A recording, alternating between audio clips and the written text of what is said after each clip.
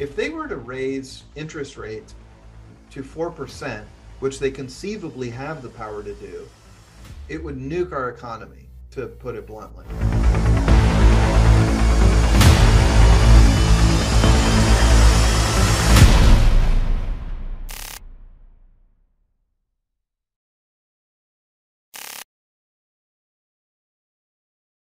Recently, the Fed just began raising interest rates again.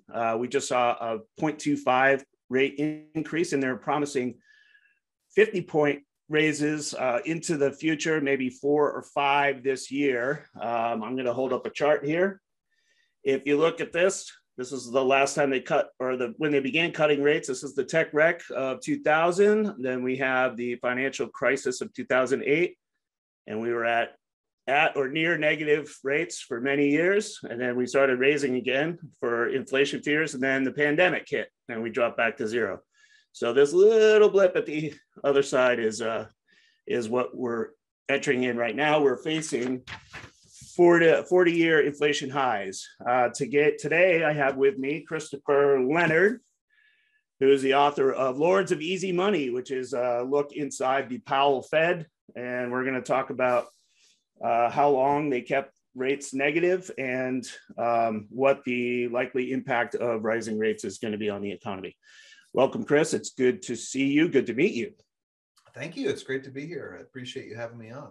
Yeah, I have a little bit of a bio here. I'm just going to read. Christopher Leonard is a business reporter whose work has appeared in the New York Times, Wall Street Journal, Fortune, and Bloomberg's Business Week. He's a New York Times bestselling author of The Meat Racket and Cokeland.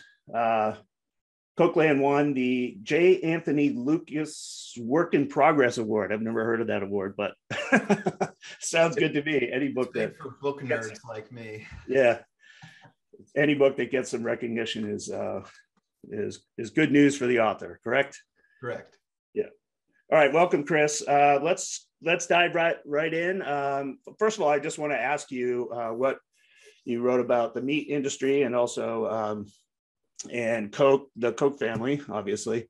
What brought you to investigate the Fed, especially under the Powell, with Powell as the chairman? Yeah, thank you. Great question. So, as you can tell, I'm a business journalist, and I focused on writing about really powerful institutions. I feel like that's a journalist's job, is to write about these concentrations of power in our economy and explain them to readers so people know how the world works. And so my first book was about the big meat companies. I was born and raised in the Midwest, worked most of my career in the Midwest, so the meat industry is really important to me. And then the next book, Cokeland, about the Koch brothers, the Koch brothers, was a profile of this huge corporation and kind of a history of corporate America since 1967, basically. That's what Cokeland was. So it was really almost by accident that I came across the Federal Reserve, and I did it while reporting Cokeland. So one of the great benefits of being a reporter is you get to meet all kinds of people. And one of the people I met while reporting Cokeland was one of these very bright financial trader types. And this was back in 2016. And this guy, our first interview actually lasted 11 hours, which is pretty darn long. Mm-hmm. And after about 4.5 or 5 hours, he said, okay, whatever, forget Koch Industries.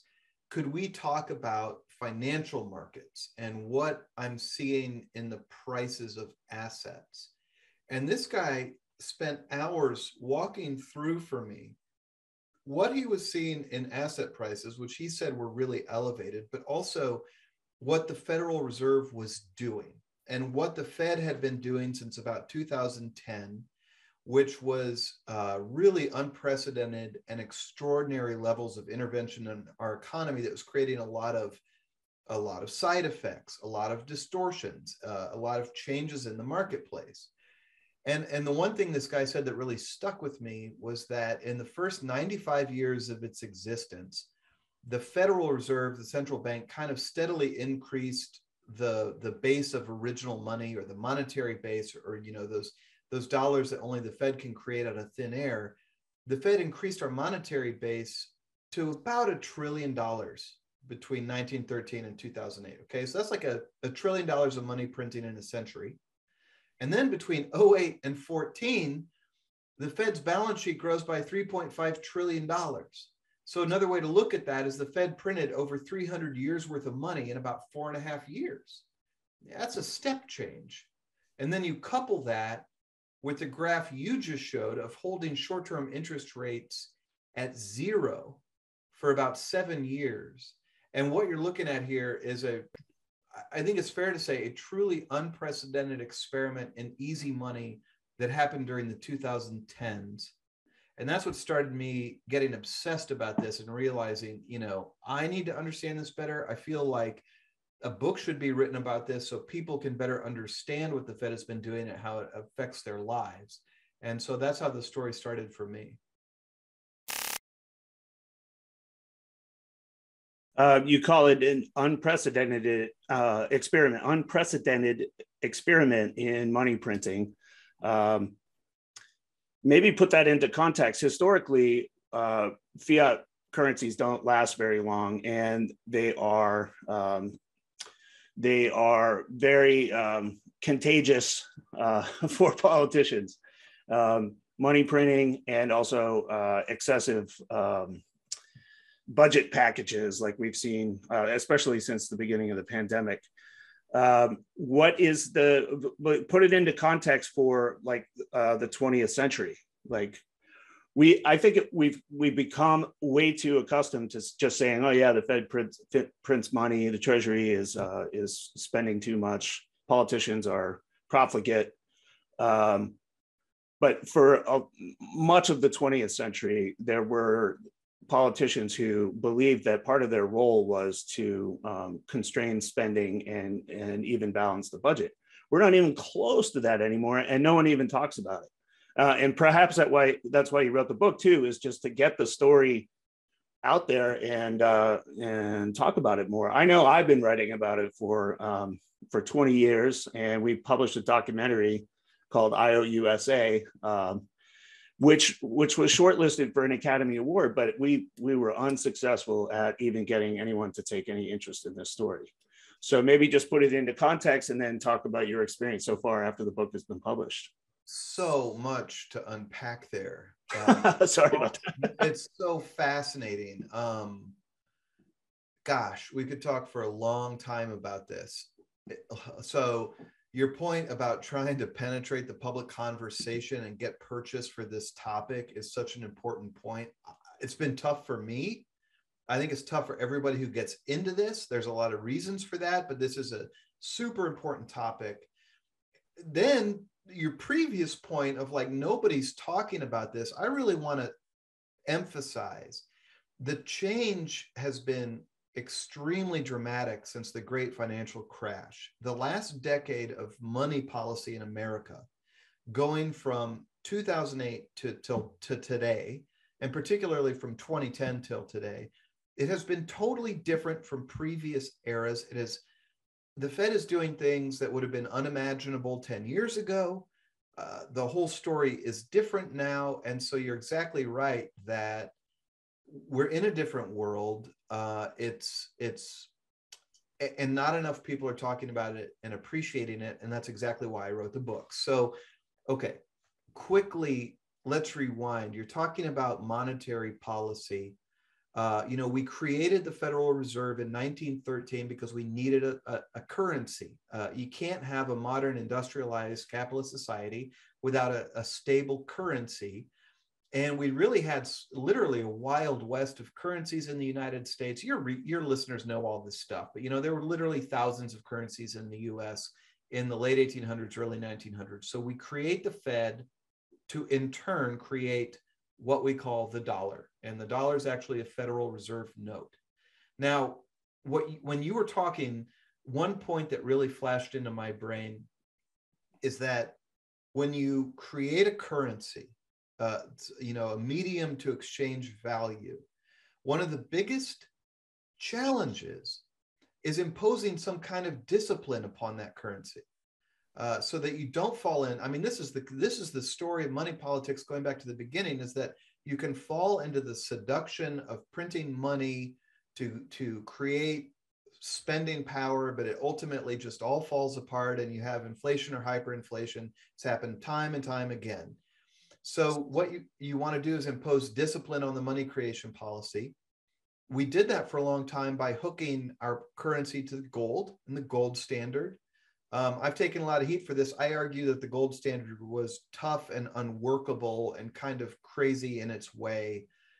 For better or for worse, whether you think gold standard's terrible or great, we abandoned it in 1971. And then we try to replace the discipline of gold with the discipline of a committee. And that's the committee that runs the Federal Reserve, the Federal Open Markets Committee. We created the Fed as this very strange political beast that is kind of accountable to voters, but in many ways not accountable to voters. The FOMC is, the members are appointed by the president, approved by the Senate, but then they serve these long terms and they never run for re-election publicly. And I think the idea here is for this committee to be able to have the discipline to make the hard choices necessary to maintain a healthy currency. And so that would be to, expand the money supply as the economy needs, but then tighten the money supply when there's too much easy money. And we're seeing the system overheat through reckless bank speculation or inflation. It's the job of the committee at the FOMC to sort of manage this process. And the Fed, we can talk about it all, but, over the decades, they did a pretty stable job of managing the currency. But when I talk about an unprecedented level of experimentation, I really mean that. In 2008, 2009, the Fed response to the global financial crisis, Ben Bernanke, who was chairman of the Fed from 2006 until, I'm going to get the year wrong, I think he left in 2014 or when Janet Yellen took over. Yeah. Mm-hmm. Is that right? So Ben Bernanke pushes the Fed to be extremely aggressive, extremely experimental. And when I say unprecedented, I love that graph you show of short-term Fed funds rates. The Fed funds rate had gotten low in the past. It had brushed up against the level of zero, but the Fed always raised that interest rate again. But between 2008 and 2016, the Fed kept that rate pinned at zero. That's 7 years. That had never happened before. While at the same time, the Fed is pumping this money into the banking system through quantitative easing, dramatically increasing the monetary base. So these experiments in easy money and money creation have been of a dramatically different level since 2008 and 2010. Yeah, the chart that I held up at the beginning, it shows that under Greenspan, prior to Ben Bernanke coming into the chairman's position, Greenspan was the first to kind of drop rates dramatically in response to a financial crisis. Greenspan was the first one to drop rates dramatically in response to it was a stock market crisis in tech stocks plummeting in the early 2000s. And then that becomes sort of the weapon of choice anytime there's disruption in the markets or the economy itself. We saw that most notably in 2008. But then following Greenspan, there's Bernanke, then there's Yellen, and now Jerome Powell, effectively following the same policy of attacking any kind of disruption in the markets or the economy with lowering interest rates. So that philosophy has led to what you call this great experimentation with low interest rates and excessive money printing. Can you take me inside the Powell Fed, just the one that's currently there, and explain two things? One, their justification for keeping rates at zero or negative following the pandemic, and or how are they justifying direct purchases in equities and or bonds in the market? I've always been fascinated by the idea that they believe that they can prop up the markets with direct purchasing. That it's unprecedented. For one, they've never done it before, and then secondly, they don't really in their press conferences and the minutes, they don't really discuss the inner workings of the way that they're actually purchasing and propping up the market, purchasing equities and propping up the markets. Can you take me inside the Powell Fed and explain how all that works? Yeah, I think the most critical element about the Powell Fed is that Jay Powell, when he became chairman of the Federal Reserve, inherited a project from his predecessor, Janet Yellen, and in a way, her predecessor, Ben Bernanke. Jay Powell inherited the process of trying to, quote, normalize monetary policy. In other words, the Fed in 2008, 2010 pushes down this very experimental path of keeping interest rates at zero and then critically doing quantitative easing, which is just pumping trillions of dollars into the banking system. And the entire time this is happening, it's acknowledged within the Fed, within the top policy committee, the FOMC, it's acknowledged that, we can't keep doing this forever. We're creating imbalances and distortions in the market. And so we have got to start raising interest rates above zero to a historically normal rate of even like 3 or 4%, while at the same time, we need to start withdrawing some of this high-powered money from the Wall Street banking system. So what was fascinating to me is when you go back and look at the debates inside the Fed, they realized they needed to pull back these easy money policies.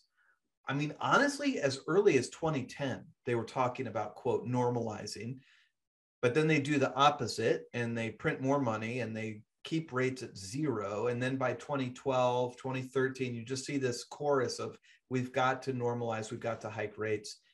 Janet Yellen took over as chairwoman of the Fed and tried to start hiking rates, found it very difficult to do. And then Yellen's tenure, of course, was cut short by President Trump, who in so many other ways, consistent with his behavior and so many other things, he just absolutely turned his back on what was sort of the normal way of doing things in Washington, didn't appoint Janet Yellen, didn't reappoint her, and he appoints Jay Powell. So Jay Powell walks onto the job in 2018 and inherits this process of trying to make things normal again, trying to raise interest rates to a level that's not just like normal, but even low by historical standards. He's trying to get rates back up to 3%. And at the same time, trying to withdraw some of this cash from Wall Street, put in through quantitative easing. That was one of the most fascinating episodes in history, looking at what happened when the Fed really tried to normalize, so to speak, in a concentrated way in 2018. It caused the markets to short circuit and fall.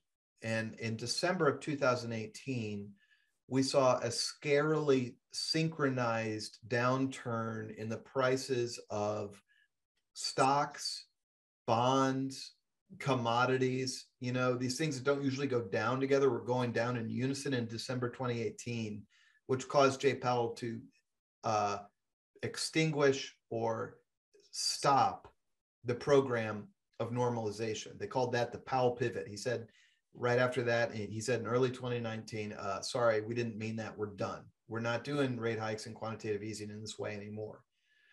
I don't want to be long-winded, but if I could kind of talk about some of the dynamics behind that meltdown, it's important. I mean, quantitative easing is just replicating one trade over and over again, which is, the Federal Reserve Bank in New York calls up a primary dealer like JP Morgan or Goldman Sachs and says, hey, I want to buy an asset from you. So the Fed will buy $8 billion worth of mortgage bonds, let's say, from JP Morgan by creating $8 billion new dollars in JP Morgan's reserve account at the Fed. And so when the Fed did that over and over and over, creating north of $2 trillion new dollars inside the reserve accounts on Wall Street, all that money that the Fed was creating in a zero interest rate environment is going out into the world trying to find an investment or a search for yield. And so you had all these dollars chasing these assets like commodities, like corporate debt, like corporate bonds, like leveraged loans, like tech stocks, like Facebook stock. And so then when the Fed tries to reverse, when it tries to hike rates, when it tries to pull the money back, I describe it as Wall Street reacting rationally and saying, oh, well, okay, the Fed's tightening. So these investments we made in the world of 0% interest and trillions of dollars in QE, those investments don't make sense anymore. So we're going to pull out. And that creates the market volatility. And the Fed has never had the courage to allow that market volatility to really unfold so that it could tighten. So the story of the Powell Fed has been the story of a failure to normalize. That's how I would put it. And why didn't they do it?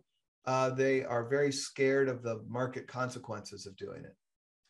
To what extent is the Fed like a lot of government bureaucracies where if they want to change policy, it's like steering a oil tanker. It takes a lot of persuading and moving a large number of people. To what extent is the Fed a bloated bureaucracy like a lot of the federal government?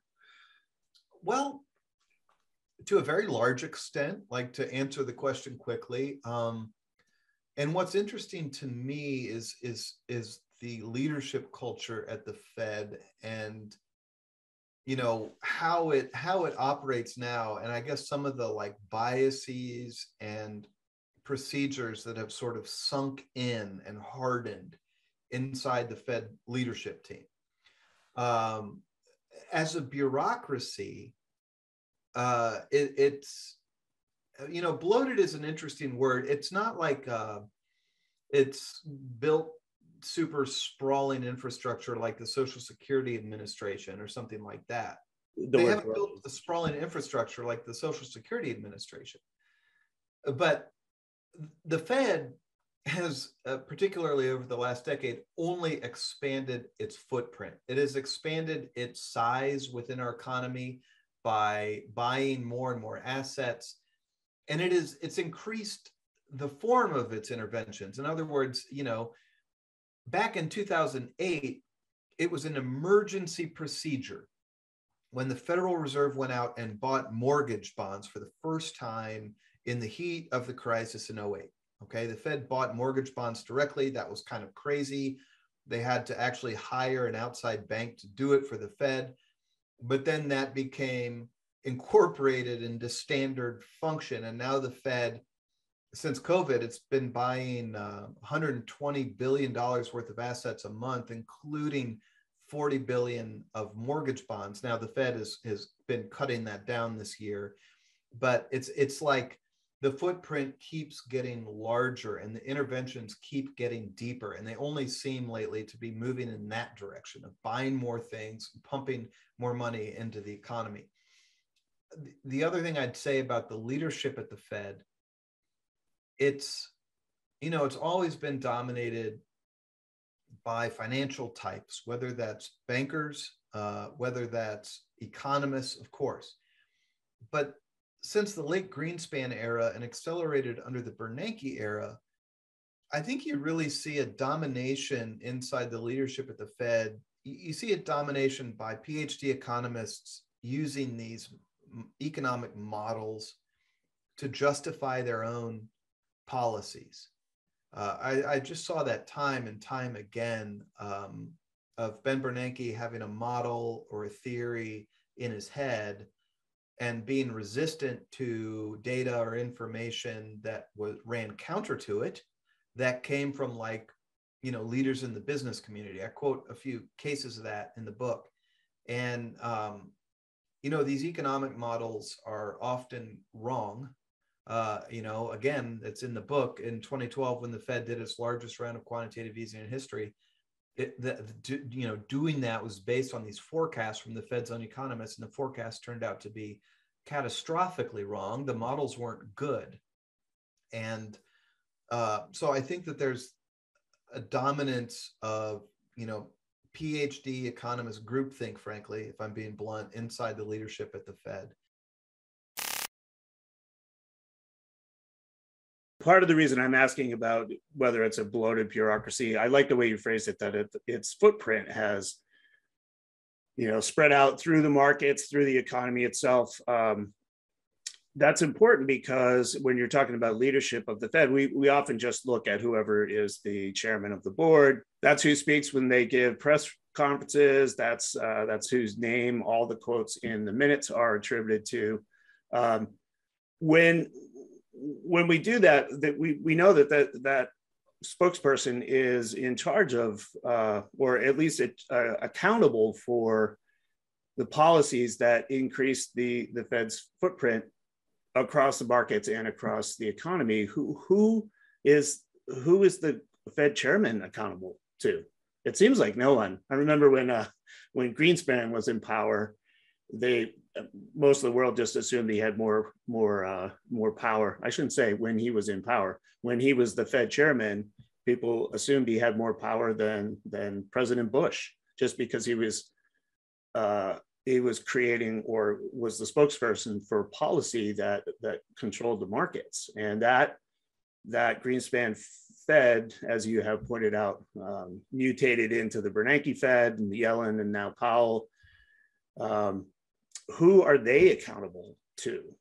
Even if you're talking about them using faulty models, which we've written about many times. Jim Rickards has been talking about how their actually specifically pointing out how their models have been flawed. Who are they accountable to when they make catastrophic mistakes, as you point out? Well, okay, let's answer that in a really concrete way. The Fed is run by the chairman or chairwoman, the chairperson of the board of governors. So there's 7 governors and then the chairperson over the governors. The chairperson of the Fed, like Jay Powell, the current chairman, when their tenure expires, and I think it's a 4-year period, that the chairwoman or chairman has to be reappointed by the president. So you've got this moment in time every 4 years when the chairperson can either be kicked out of the chairperson job or reappointed. So that's kind of one area where they become accountable to the public indirectly through the actions of the president. But then you've got the governors themselves who serve a much longer term. I believe it's 14 years is the term of a Fed governor. And when that term expires, they could be reappointed or fired. And then, when a new governor is appointed, they have to be approved by a vote of the United States Senate. What I'm trying to get across here is there are these little nodes, these little moments where the leaders of the Fed are indirectly exposed to public accountability, but it's a very limited and indirect exposure. And so, it's not unreasonable or inaccurate to say that in many ways, Alan Greenspan was more powerful than George H.W. Bush when it came to economic affairs. Okay, Alan Greenspan cannot invade Iraq. Okay, that's, the president can do that. But Alan Greenspan or Bernanke, Yellen, or Powell, and the committee of 12 that makes these votes on the Fed, they can tank the stock market and put the country into a recession with one vote. If they were to raise interest rates to 4%, which they conceivably have the power to do, it would nuke our economy, to put it bluntly. So even to take a much less hyperbolic example, this committee has an extraordinary amount of power over economic affairs in America.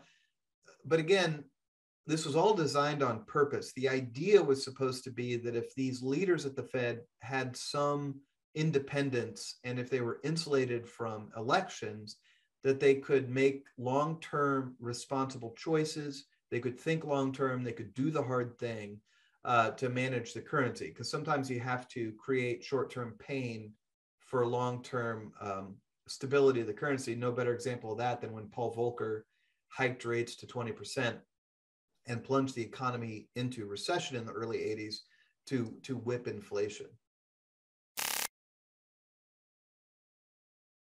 We're in a similar situation now. We're at the highest inflation rate in 40 years since Volcker was in office, when he had to hike rates. I actually interviewed Paul Volcker about that episode one time, and he said it's a misunderstanding to state that he hiked rates. He had to, the way he phrased it is, he had to chase rates up. He had to chase the market up, what people were willing to pay to get government treasuries in order to fund the government. He had to actually be willing to pay higher and higher rates because people were bailing out so quickly. And as you point out, that action, there's a lot of people that live their lives indebted. When the rates go up, it crushes a lot of people. Farmers in particular back then had a really tough time planning out future crops because they weren't able to get the funding that they needed from banks or at rates that were sustainable. We're in a similar situation now, and they're telegraphing that they're going to be raising rates in order to combat inflation that's in the system, mostly because of all the government spending, but also another period of extended zero or negative rates. As they raise rates, we could be plunged into another recession. Some argue that we're already there. Even on the chart that I showed, it already has a little blip of a recession just after a 0.25 rate hike.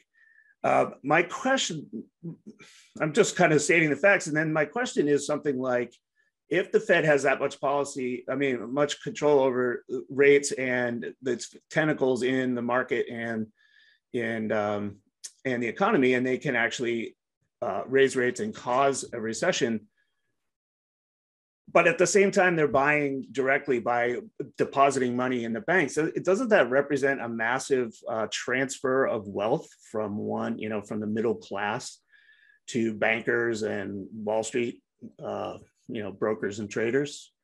It seems like the longer rates stay lower, the more indebted the middle class becomes, and the more wealthy people that are on the first wave of money printing as inflation makes its way into the economy.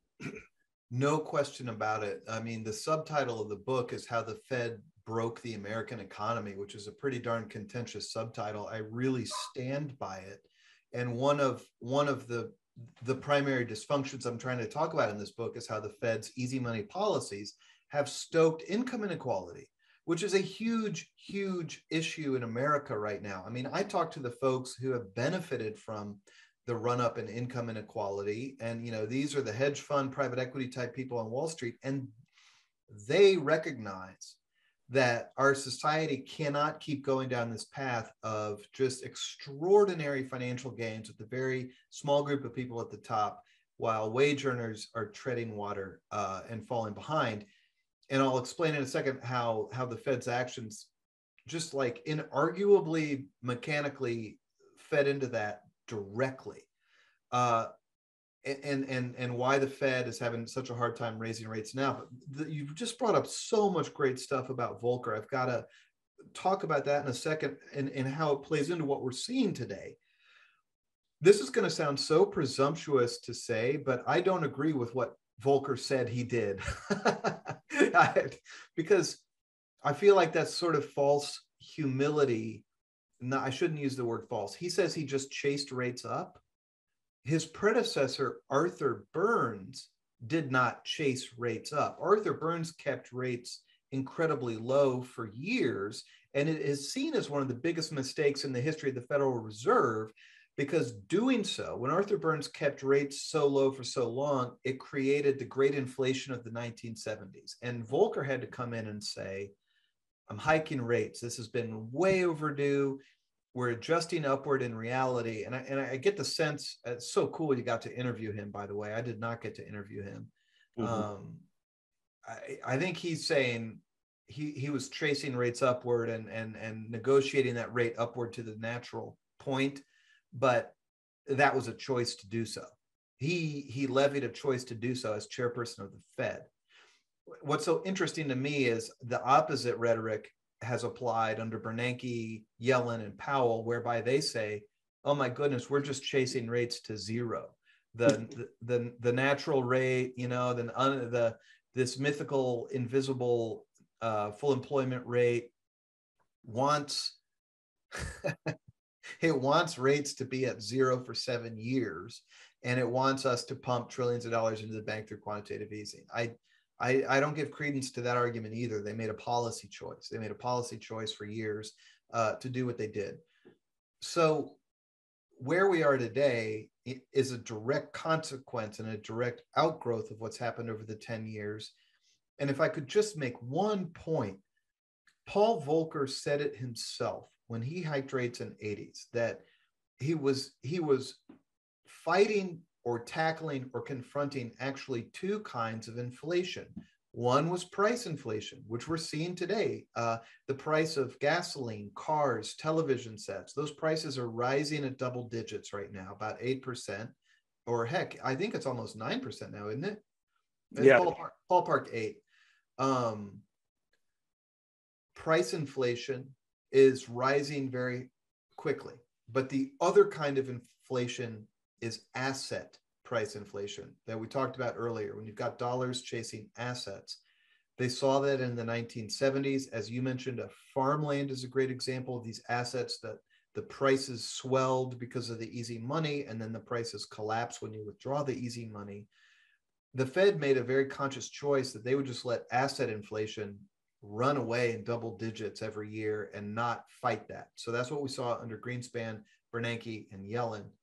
And easy money policies have stoked asset prices, again, year over year, double digit increases in some cases. Fine. There have been people inside the Fed, like current chairperson Jay Powell, who argue, folks, Jay Powell put it very directly and starkly. He said, we cannot let this asset inflation just continue unabated. It'll create a crash. He said that in 2012. And where we are today is that the Fed knows if it tightens, these asset prices will fall, just like necessarily. And here's the real problem of where we are right now. Price inflation is raging, and it's going to it's going to force the Fed to hike rates and normalize to fight inflation, and force the Fed to let those asset prices drop in a way the Fed hasn't been willing to do for years, or the Fed just allows this price inflation to continue and embed itself in the economic system. So that's why we're in such a dilemma right now, in such a tight spot, is because Jay Powell knows if he were to hike rates to 3.5%, which is historically like normal, and draw down the Fed balance sheet, the Fed balance sheet is at 9 trillion. If Jay Powell is to draw it down to 5 trillion, which by the way is higher than it ever reached in the previous decade, there'd be a total financial market collapse, complete collapse. So that's why they're having such a hard time figuring out what approach to take, how quickly to hike rates, how quickly to draw that balance sheet down without causing a massive downward readjustment in asset markets.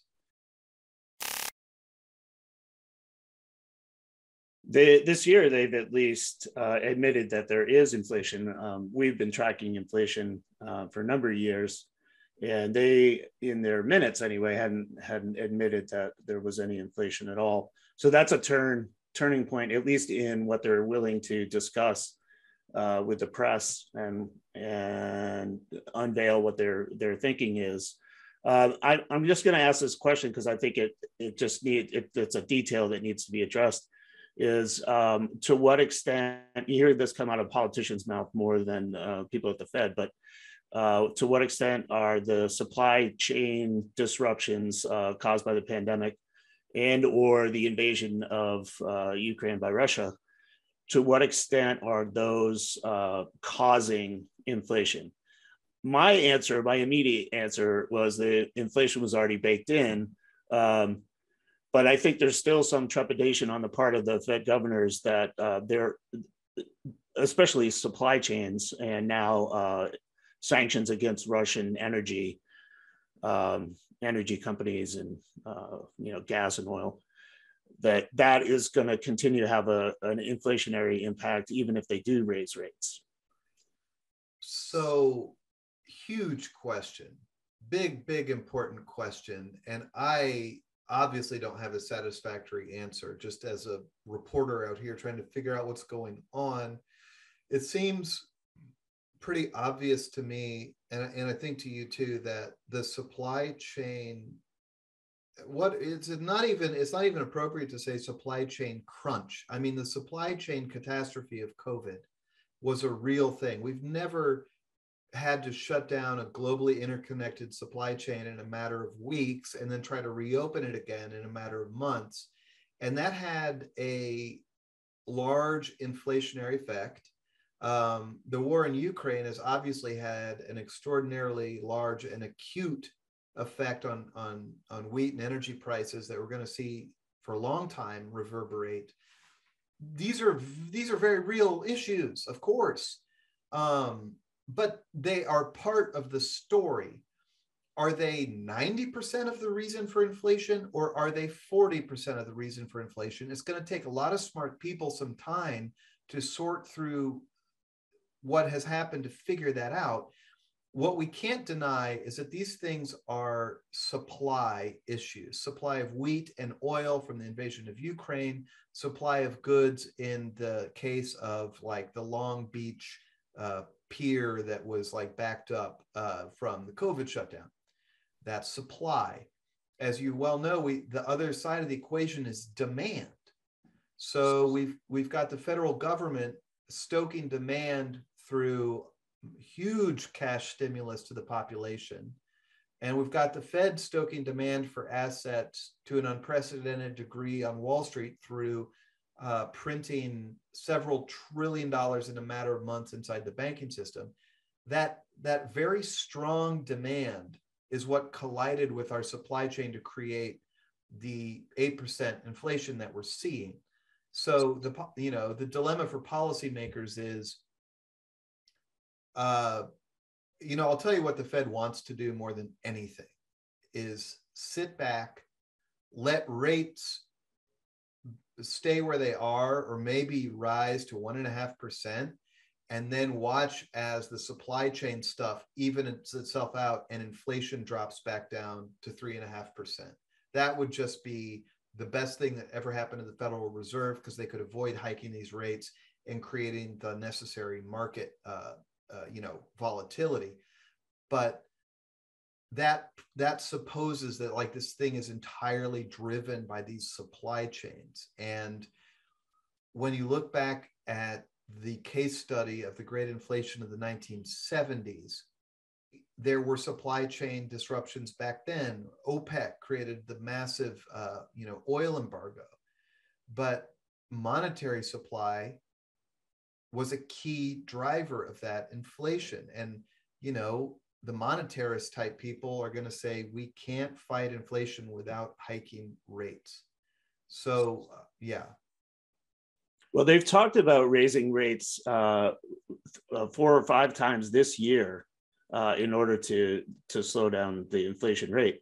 I guess I'm just wondering if that's going to be effective. When they came out with 0.25, there was a chorus of people that were like, too little, too late. I just wonder if inflation, I've written this many times myself. I think it was also Volcker who said, look, when inflation gets started, it's very hard to stop. And that was sort of the preface to how he addressed it back in 1980. I just wonder if it is too little, too late, and if 4 or 5 rate hikes, apart from being very difficult in the financial markets, I wonder if it's going to be fast enough to stop runaway inflation. And back in the 70s, they coined that phrase stagflation. The economy falls apart, but prices still rise. I guess I'm maybe just asking your opinion that is it too little, too late, and can they they tame inflation before it's too late? Well, of course, it's unknowable to you and I and Jay Powell sitting here in late March 2022. There is a very strong case to be made that it is far too little too late. Inflation is at 8%. I have the privilege of getting to interview all kinds of people all the time. You tell me, I have not interviewed a single person in the business world over the last year who thought inflation was transitory. When Jay Powell got up and was saying that inflation is transitory and it's going to go away, you know, people who actually run trucking companies, manufacturing companies, they thought it was nuts. There was just no way. I mean, they were having to bake in higher costs and wage increases already. What I'm trying to say here is that most of the folks on the ground that I've talked to feel like inflation is enduring and strong. Now, could it start to ease? Of course it could. Like, the economy is so complex, it could happen. But we're looking at high inflation that has without question lasted much, much longer than the Fed publicly said it thought this inflation would last. And so what is the Fed throwing against that challenge?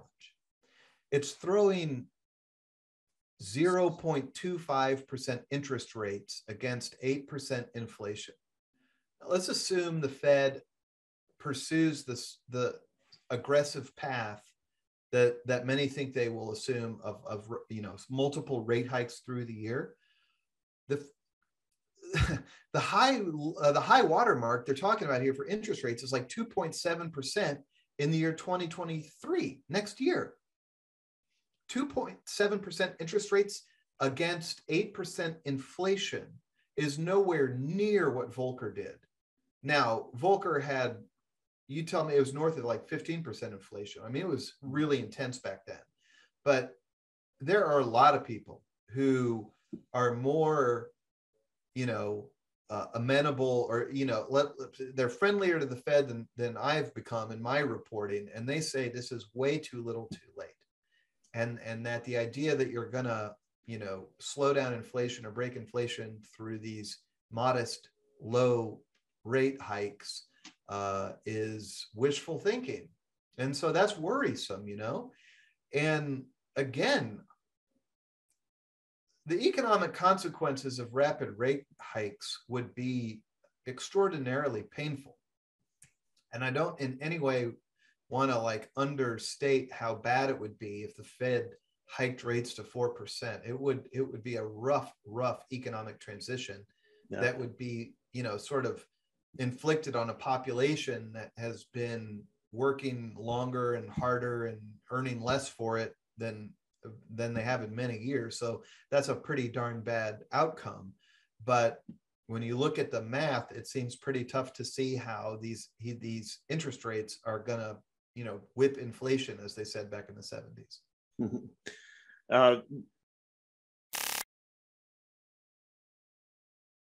The first mandate of the Fed is to protect the currency. So when we talk about hiking rates, that's their first mandate. And that has kind of, especially in the last month and a half, that has dominated the conversation. But we've also seen mission creep in the Fed charter, if you will. It went from protecting the currency to protecting the currency and maximum employment. And then they tacked on propping up the markets. And then now they seem to be tacking on an additional climate change initiative. That was sort of the genesis of my idea or my question about a bureaucratic institution that's hard to change course, because they keep tacking on these additional missions of the central bank when the primary mission is protecting the nation's currency. When you were writing the book or researching the book, did you get a sense of the sort of political initiatives that seem to be coming out They aren't coming out as much as they're talking about inflation right now. But for a while, when rates were at zero or negative, they seem to be lacking for things to do. So they started tacking on other things. It seems like mission creep at a very bizarre time in our history. Okay, this is such an important question. And to look at, here's my personal analysis. I actually think it's fair to say our democratically controlled institutions of government in the United States have been rendered dysfunctional. I mean, let's say you are an ardent conservative or you are an ardent liberal. I think if you really are honest, well, not that people wouldn't be honest, I think we can all agree our government, particularly at the federal level, isn't pursuing either path. It's sort of like in a state of stasis and dysfunction. Our democratic politics is defined by trench warfare to win an inch, team against team, and dysfunction. Okay. In that kind of environment, the country has been relying more and more on its institutions that are insulated from democracy. It relies on these institutions to get things done, for the Supreme Court to moderate or mediate our policy disputes, or the military to handle our foreign affairs, or in the case of economic policy, you kind of rely on the central bank to do everything because the central bank can still do things. I mean, in the crash of 2008, the Fed printed $1 trillion before Congress was even out of bed in the morning to debate the TARP bailouts. And so the Fed can move quickly and print money, but I think the Fed, this is key. The Fed was not built to do this stuff. The Fed was not built to be a jobs program. It was not built to be the primary engine of economic growth in America. Go back to 1913. I believe you're exactly right.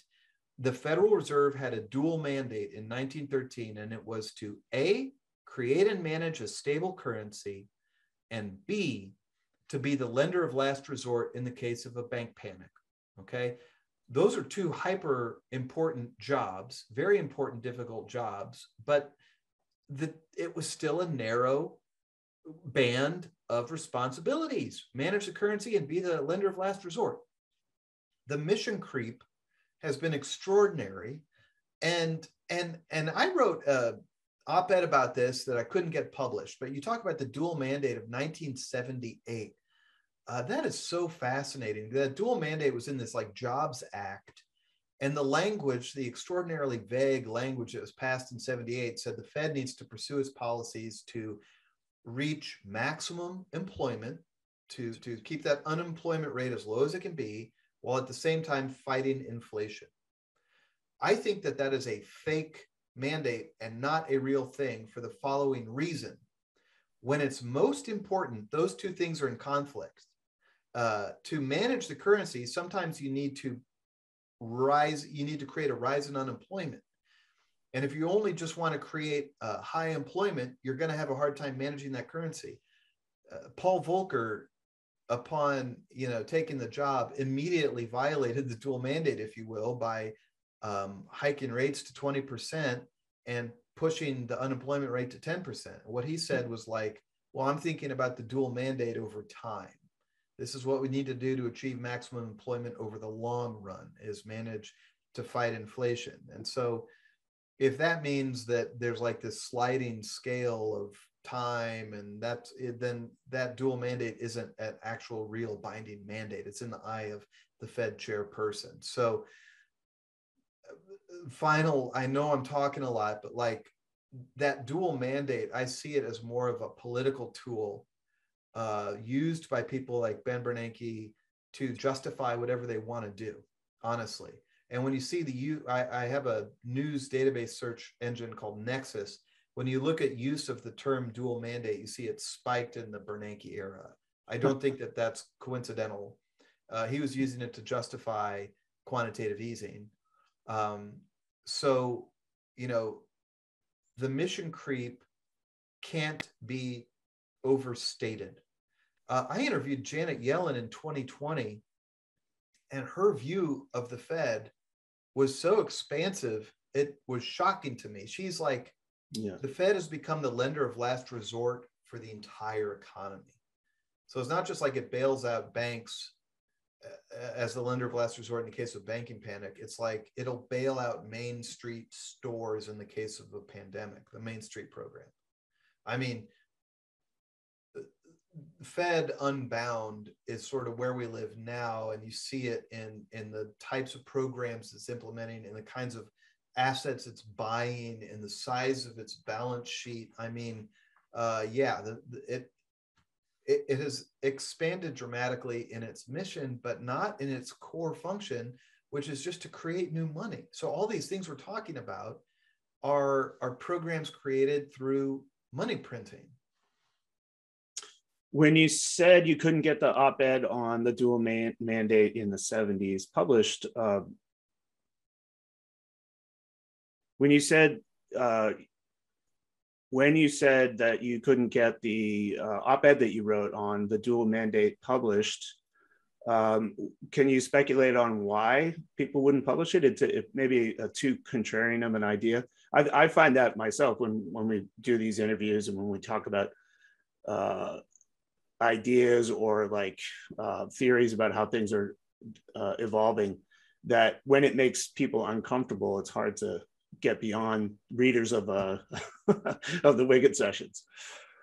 So I think there's a lot of legitimacy to that on multiple fronts. Some ideas are hard to push through, particularly when they cut against the grain, and that's okay. I think if you've got a contrarian idea, I was taught in college, you got to work twice as hard, to prove it, and you got to have evidence. Now, I think there's a lot of evidence for contrary views about the Fed.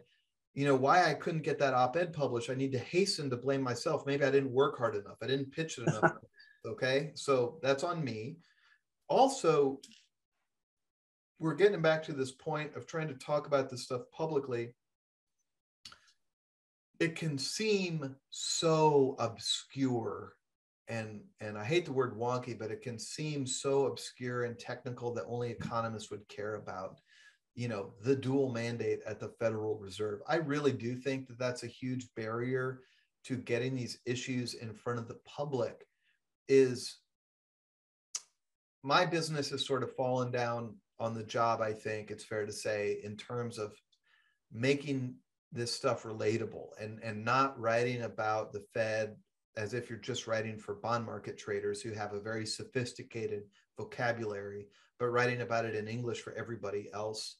And I just think that's a constant hurdle that needs to be jumped on these issues. And I wrote about media coverage of the Fed in the book. And the largest factor is that people just don't think about the Fed or talk about the Fed. Most of the media engagement around the Federal Reserve is non-engagement. Part of that's a problem, with our landscape today, media-wise, but the Fed is also responsible because the leadership of the Fed from Greenspan on has made a concerted effort to make their policy sound as hyper-complicated as possible and to pull it out of the public sphere. Back when William Jennings Bryan ran for president in the early 1900s, they were talking about monetary policy on the campaign trail. It was retail politics. You shall not crucify mankind upon a cross of gold was a monetary policy speech. And I really think we need to work hard to get this into the public arena as much as possible. And it's a hard job. Well, especially where the Fed wields as so much power as it does over the economy. And, we were just talking about transfer of wealth from the middle class upward, which has happened at an unprecedented rate over the last 4 or 5 years and really accelerated under the lockdowns in the pandemic. It's kind of shocking, those figures. I'll have to dig them out when we publish this, but it's amazing. And if you send me your op-ed, I'll publish it. We'll get it out there somehow. Okay. So last question I wanted to ask you is a little bit different. you had speculated that the Fed will raise interest rates as much as sort of politically tenable. And you were suggesting that the Fed would like to end up at like 2.7 or something like that, and just kind of wait until the supply chain issues have worked themselves out. In the meantime, we would still have inflation at 8 or whatever, 8 or 10%, or maybe it drops to like 6%. We still have inflation. What asset bubbles do you see increasing? It looks like commodities are probably going to continue to rise. Even gold prices have started to wake up from a multi-year slumber. And then what should individual investors who are paying attention to interest rates, not a lot do, a lot of individual investors are in fact speculators and they're not aware of it. But those that are paying attention to interest rates and the inflation picture, what should they be doing? What kind of assets should they be looking into right now? Okay, this is going to be the most disappointing answer any has ever given on your show.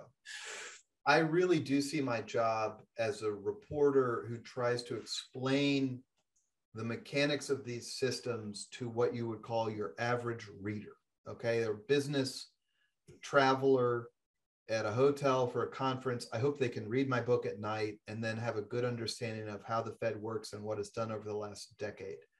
I am not sophisticated enough to tell your viewers or listeners how to respond in this economic environment, because in 2020, in March,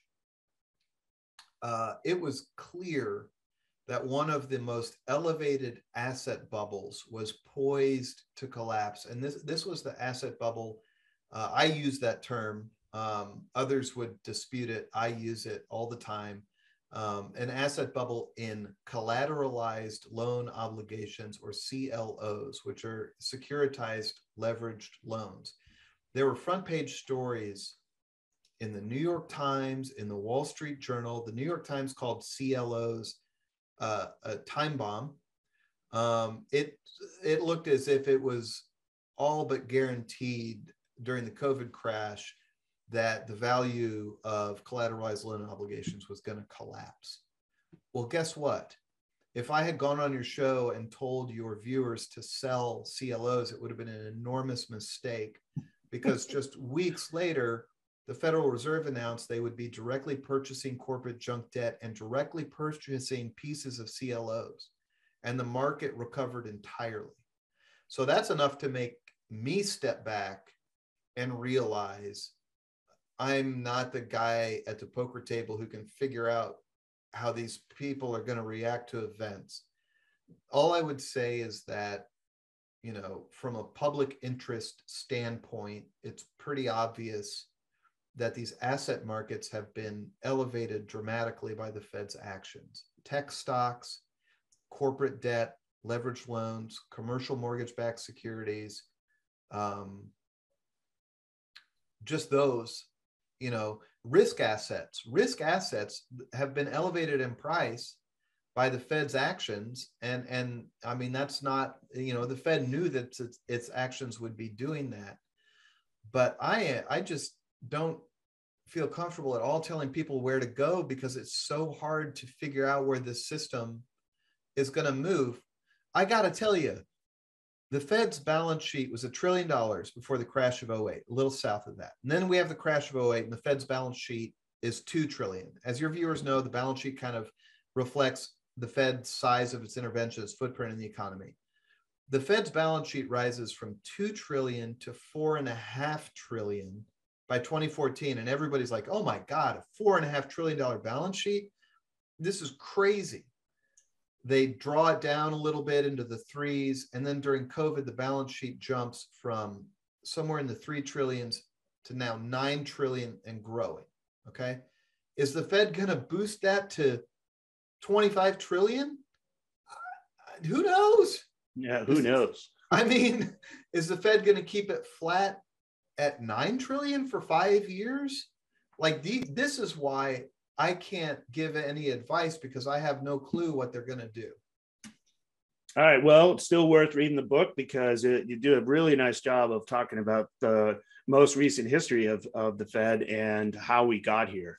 So I recommend that our readers take a look at Lords of Easy Money and pay attention to the subhead, How the Federal Reserve Broke the American Economy. It's a pretty strong, provocative statement and worth a read. And just looking at some of the people that have taken a look, Mohammed El-Arian, who's with Warren Buffett, Bethany McLean, who interviewed me once after the collapse of in 2008, and we had called it.